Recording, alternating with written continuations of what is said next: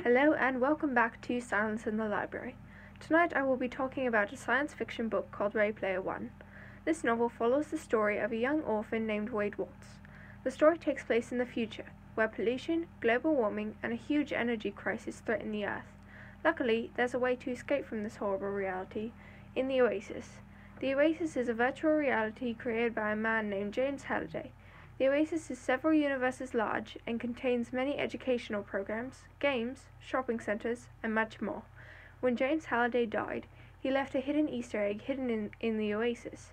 People who dedicate all their time to finding the egg are called Gunters. The protagonist, Wade Watts, is a Gunter with nothing to lose and a literal world of things to gain.